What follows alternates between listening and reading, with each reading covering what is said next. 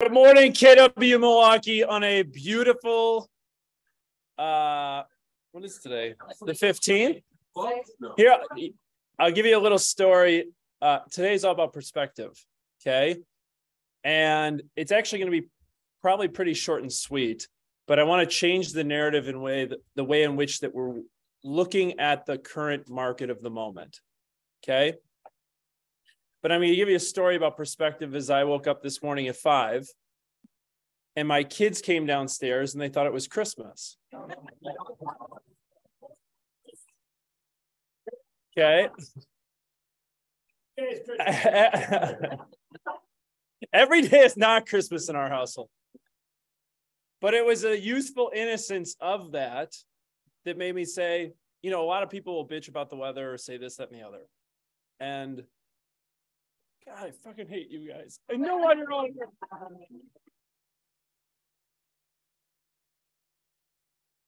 All right, so there's a reason why today is going to be short. Fuck. All right. But there was a youthful innocence to that comment and keeping life in perspective in terms of positivity and joy and waking up and saying, yeah, it's a Tuesday, I got to go to school. Like, or yeah, it's a Tuesday, I got to go to work. Or yeah, I have to do 30 showings today. Or I got to deal with this stupid ass client who thinks their house is overpriced and they don't want to accept the offers on the table. Whatever it may be, right? Perspective is super important. And I loved the comment this morning that like, it's snowing. It should be Christmas. And they're excited, right? So wake up with joy. I'm going to fly through this because I hate you guys. Oh, all right. I'm going to go fast. October cappers. If I don't feel like I'm celebrating you enough or mentioning enough about you, it's because I'm a little short of breath this morning. First up out in Lake Country, Christy Weber, congrats on capping in the month of October. Incredibly proud of you. Congrats on your success in a really difficult environment with tough headwinds. Abby Wall, one of the most intentional and purposeful people I know. Talk about someone who's 2x, 3x their business. Just a great human. I love her. She's awesome. Jackie Spilius, congrats on capping in the month of October. Really fun energy. Ton of fun person to be around. Oh, gosh, I hate you guys. Kristen Schlingman, I hope your kids are having a blast in Italy this year as they study abroad. You've been a great sounding board for me, always giving me very honest and direct feedback. I appreciate it. Newbie.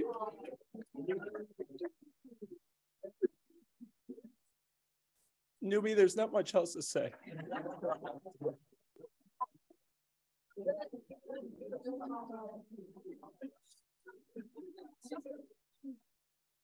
You guys.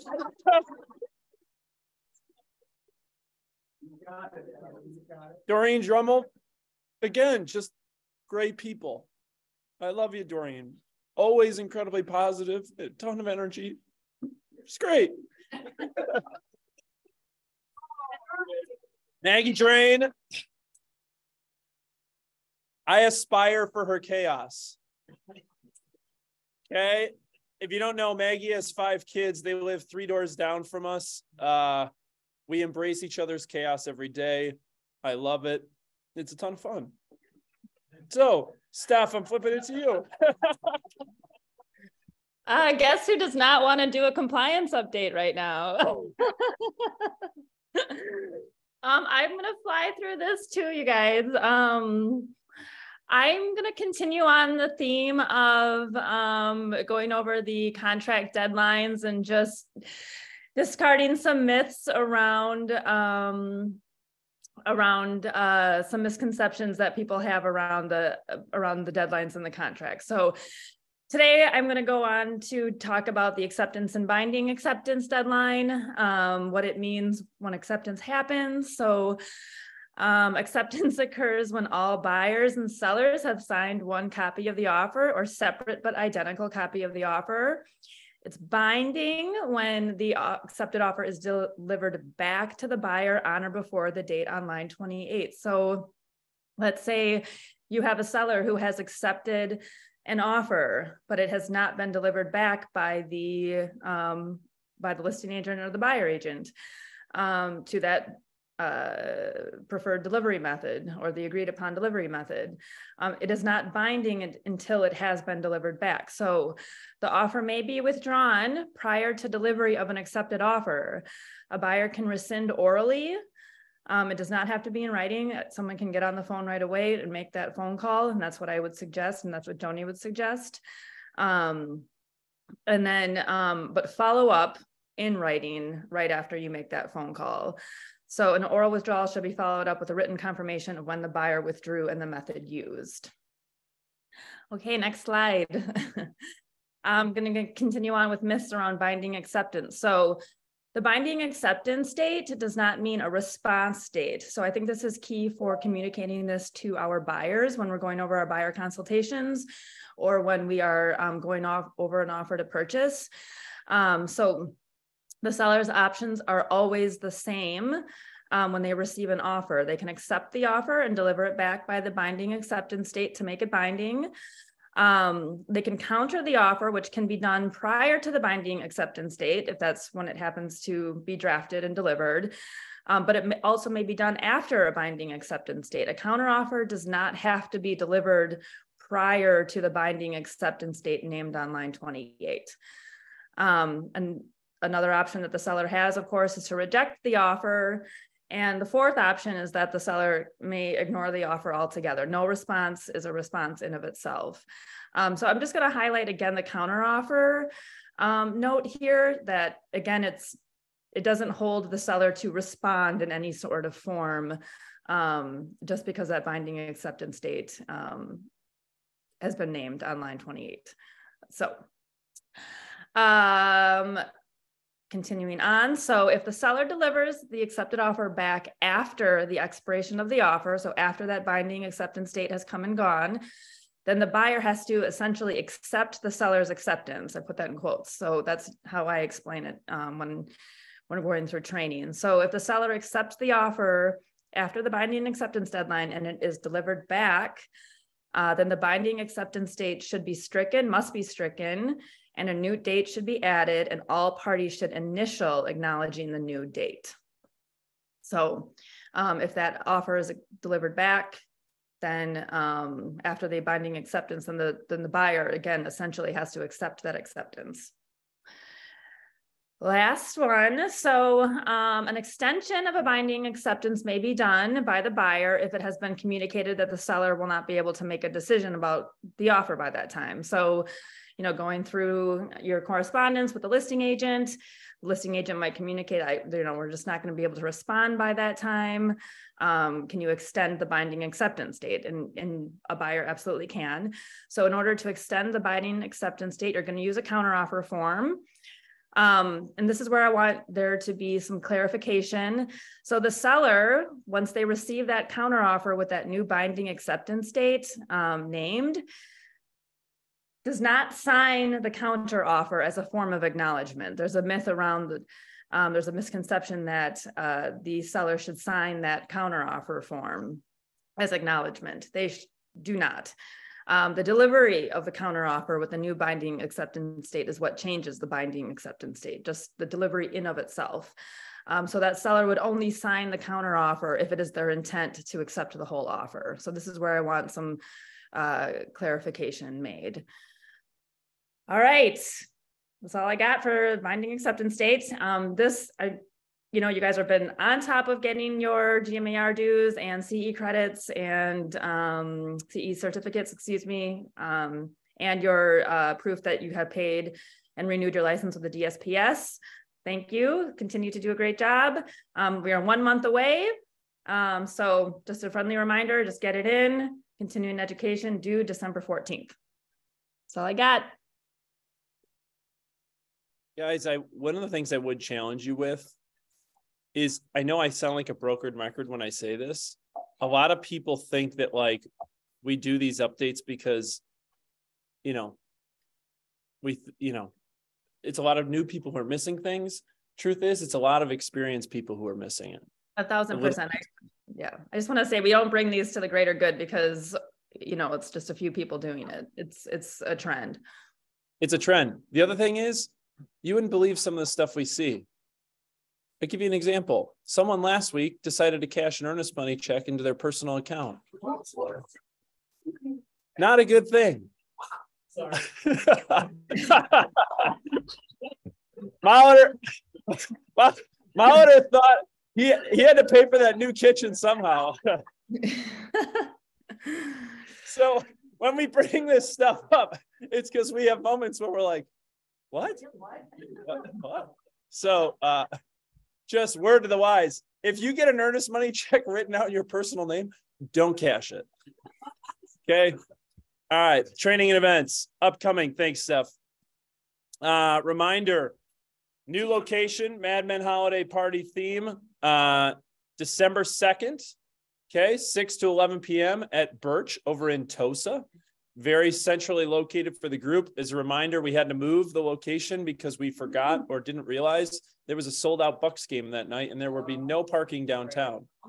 So we moved it over to Birch. Birch is also attached to Camp Bar Tosa, and Camp Bar this year will be Santa Camp. And we have the whole thing booked for the private evening for our group across KW Milwaukee. So encourage you to show up. It's a great event, great party. Couple upcoming things from a November training calendar. Just so you guys know, next week, there's no team meeting on Tuesday. And then we will be closing the offices at noon on the 23rd to give our teams the opportunity to start heading to where they need to head for the Thanksgiving weekend. And then our offices are also closed on Friday, the 25th. We will be back for team meeting on the 29th. Sound good? Yeah. Cool. And then and then lastly is a reminder on Bold tomorrow. We have a new location. We'll be inside the zoo. When you show up, tell them you're here for Keller Williams Bold. You'd go in through you like you normally would if you're going to the zoo. Okay. So it's that entrance right before ours. Yeah. Yep. Yeah. It's the entrance right before. You're going to a facility called the Peck Pavilion. They host a lot of events there if you've been there before. One other thing I just want to note. We're 50% of the way through Bold. Okay. I know there's a 50% wall. People start hitting a wall at this point. There's a purpose and reason why we changed the venues for tomorrow to try and bring a little different energy. Second thing is, I heard the feedback. I saw it. I thought Dennis was a little off. So I called him yesterday and I said, hey, Dennis, like just the energy seemed to just a tad off. You good? And he had a death in the family the day before. Oh, so just wanted to give you a heads up as you see him. Like teaching Bold for 7 weeks for 6 hours at a shot for 150 people takes a lot of energy. And so make sure that you're bringing the energy because it takes a lot to do that. And it takes a lot of grace. Give someone grace as they're going through it. Sound good? Cool. All right. What to make of the market of the moment? Here's what I'd tell you. Since March, we've been talking about a potential pendulum swinging. And we said, what happens gradually, all of a sudden turns suddenly, right? And I think you're now starting to feel that August, September, October. Okay. We've been talking about it for months. And I want to change your perspective on the market. Okay. Because what I don't want you hearing and what I don't want you consuming as it relates to what is shared on social media, what is talked about in the news and this, that, and the other is, oh my God, the world is burning. Because what I know what will happen is if you believe that, it will create inaction for you and your businesses. Okay. So I'm going to share with you a little perspective as to what we've been talking about. Okay. October, looking at lead metrics, listings taken units were down 19%. Contracts written on the buyer side were down 33%. This is what we've been talking about. Okay. Now, there's 3 metrics on this screen, and I'm just going to point you to the yellow box. For sale inventory this year versus last year was down 22%. Units that went under contract down 34%, 34%. And new listings down 18 to 19%, like I just brought up. Okay. Here's my concern. That's the only thing you're hearing. My concern is that's the only thing you're hearing. And so it's creating a sense of pause for you or a little bit of panic. And I want you to be at peace. Okay. Also, I'll show you this, and then I'm going to flip to the perspective. Right now, I'm trying to share the bad news because I want to finish with a good taste in your mouth, right? And good news. North America, this is showing time activity across North America. This is the showing time activity across Wisconsin. Okay. Good news is the demand remains relatively pretty healthy in the state of Wisconsin. We're in a very fortunate position. Okay.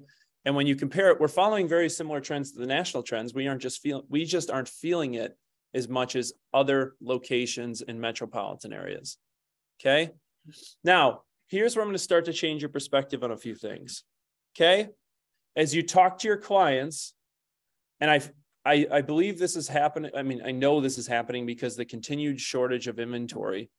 Average price points were up on closed business, right? This isn't on new listings. On closed business, average was up 11% this October versus last October. And the median was up 6%. Okay. Price per square foot. Sold units were up 11%. New inventory was up 20% this year versus last year. Now, here's my one concern. Listing agents, we have to right size expectations with our clients. Well, how do I know this? Expired listings right now are going through the roof. And if you look here, new listing inventory is up 21% on a price per square foot, but yet units that are going under contract are only up 2%. So we need to make sure that we're sharpening our pencils and having right-sized expectations with our sellers in order for us to secure the listing and successfully sell the listing, right? Units under contract only up 2% when new listings up 20%. That's imbalanced, okay, as it relates to price per square foot. Now, perspective is important to maintain, and here's where I would challenge you as you look ahead and move forward into 2023. Consider this in the last 90 days. 7,306. Anybody know what it is? Nope. New listings. There were 7,306 new listings that came to the market in the last 90 days. I don't care about percentages. That's still a lot of units. Okay. They're either working with you or they're working with someone else. Okay. 5,632 units under contract. Okay. There were 5,632 buyers that went under contract in the last 90 days. Again, think about perspective of where it is within your business. Okay. And how many of those buyers did you put under contract in the last 90 days? 6,570 closed units. There were 6,570 closed units in the last 90 days. Okay. Don't pay it to what is in your RAS. And I'll give a shout out to Kerry Oberbrunner, Sarah's brother. He talks a lot about what's in your RAS, what goes between your two ears. And what goes between your two ears is ultimately what you believe will happen. Right. And if all you're listening to is the market's down 30%, the market's down 30%, the market's down 30%, the sky is falling, what's going to happen to your business? Your confidence will tank and it will show up with your clients. But if you come to the table and you think every day is Christmas, that it snows, and you show up and you're like, it's snowing, it must be Christmas, and you come off positively radiant and super confident in your abilities, you will be perfectly fine heading into the market of the moment as we look down the spring of 23. Make sense? Now, one last thing I'll share with you. Last week, Lawrence Yun, who's the chief economist for the National Association of Realtors, really, really well-respected individual, really, really sharp dude. He adjusted his forecasts and shared forecasts as it relates to this year and then moving on to next year and then 2024. And he's expecting, this is national data, right? National data that he's expecting this year to finish down 15% versus prior year with home price appreciation up 10%, up 10%. Okay. 2023, which I thought was just based on what everything I'd been hearing was a little bit expecting a bit more of a bloodbath. He's only predicting a down 7%. Okay. Down 7%. coming off of the last 5-year run that we've had actually is pretty good. I mean, down 7% is probably coming in at around what we did in 18 or 19. And those are great years, right? Correct. Correct. And price appreciation should hover, slight growth, right? And they're predicting interest rates will maintain around 6 to 7%. And then 2024, looking out in 2 years, he's projecting a big rebound in 2024. He really thinks that the recession that we're about to enter into, and it's happening, right? Like, I don't know if you guys heard the news yesterday. Ahead of the Christmas season, Amazon's laying off 10,000 people. FedEx, ahead of the Christmas season, is laying off, I don't know, 13% of its workforce or something. I mean, it's significant numbers. But the rebound to it should be pretty drastic in terms of how quickly it comes back. A lot of factors in that prediction, but I appreciated his sense of positivity and realism as it relates to what we're seeing. So as you go ahead, I would challenge you to think about these numbers and focus on controlling your units and controlling your activities to earn the business that you desire. Don't worry about the trends in the business, right? And put your head down and keep doing your job, right? 2x and 3x. 2x your database, 3x your activities, and you'll be totally fine. Last thing I'll share with you, I was just looking at a few data points, okay? This is as of this morning. Keller Williams across all brands right now is #1 in Southeastern Wisconsin in total market share.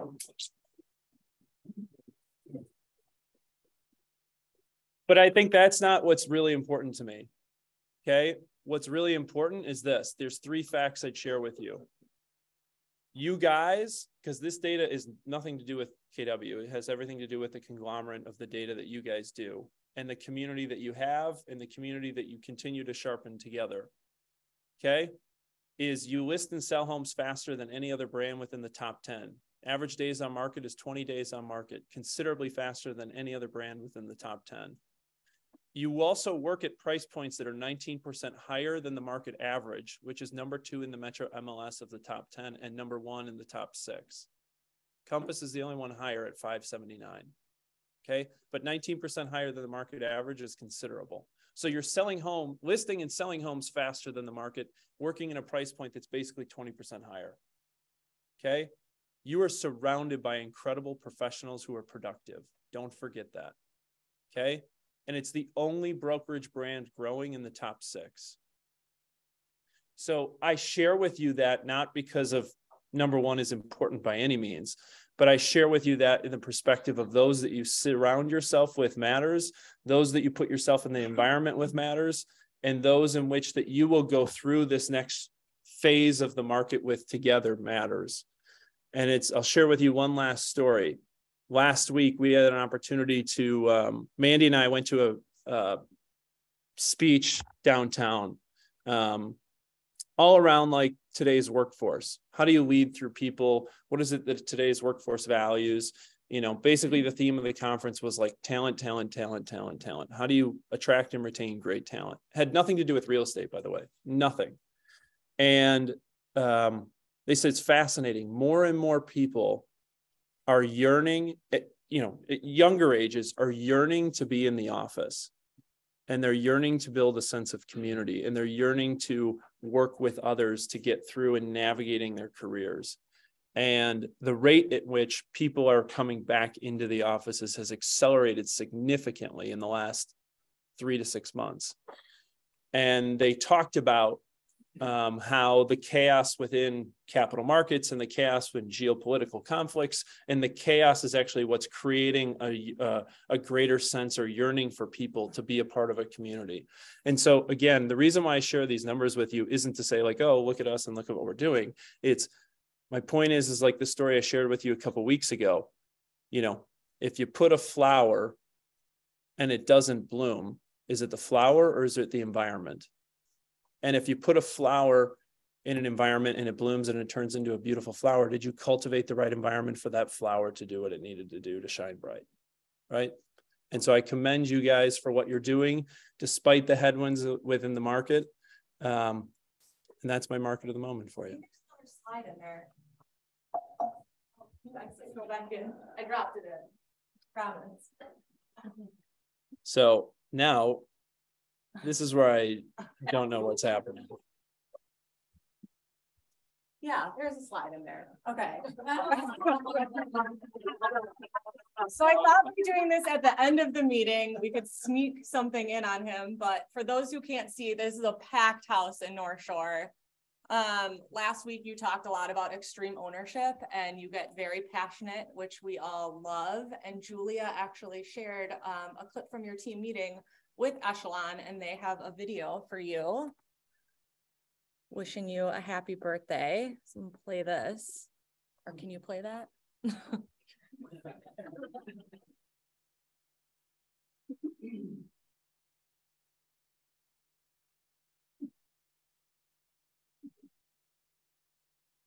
Oop.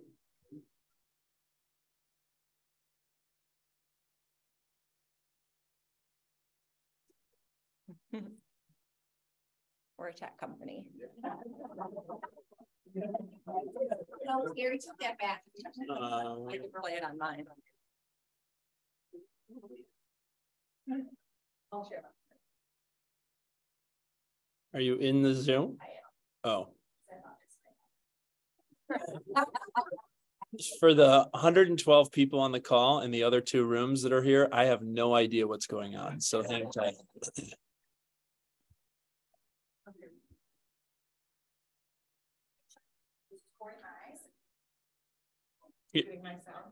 Oh, hold on.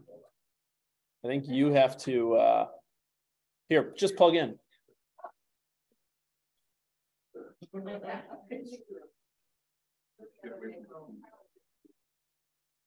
Hmm?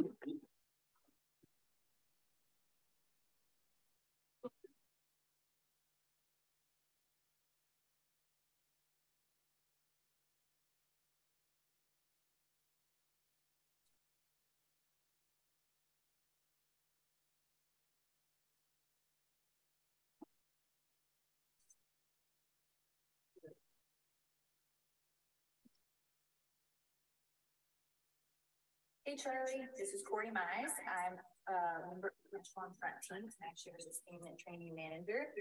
And your team at Keller Williams actually reached out to us, said that you celebrated your birthday this weekend, and they wanted to honor you in a special way because you are such an inspirational leader. And actually sent us a video where you walked through your face from the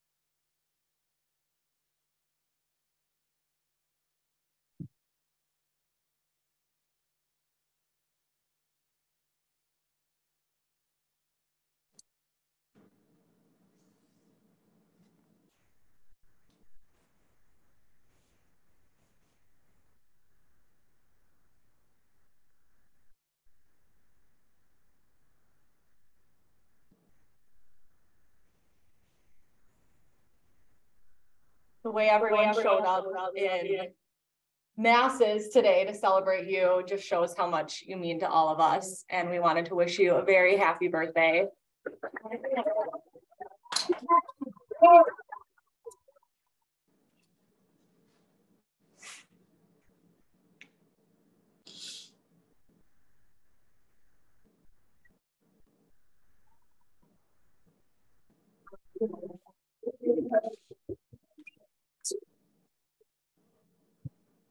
Happy birthday, dear Charlie. Happy birthday to you.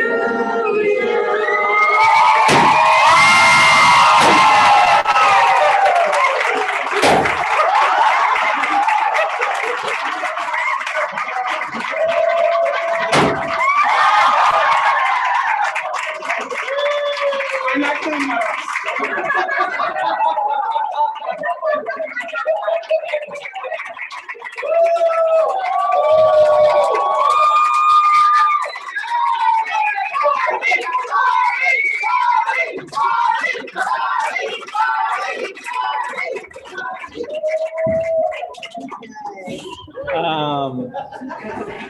Hold on. There's a lot going on right now. Corey Mize. I'm a member of the Echelon Front team. I'm actually a sustainment training manager. And guys, here's fuck, I don't know. Let's go.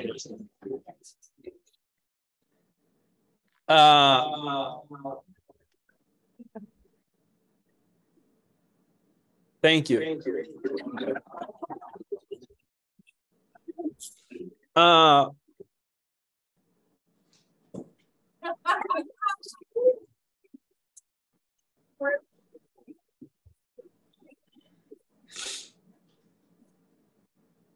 You know, in August, I celebrated 5 years of doing this.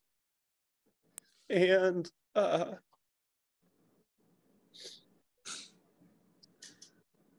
you know, I was on a path where I kind of knew what I was going to do. You know, actually, I'll tell you a little story. My mom can totally validate this. Oh, sorry. When I was a kid, it tells you about the power of positive affirmations. Like, I used to tell my mom, oh, thanks. I said, hey, I'm going to be the CEO of Miller Brewing Company someday. Like, that was my mission in life. And I spent 10 years chasing that, right? And it was a great run there. I had a lot of fun, was very fortunate to have a lot of success. And then perspective changed. I had kids and started a family. And I'll tell you,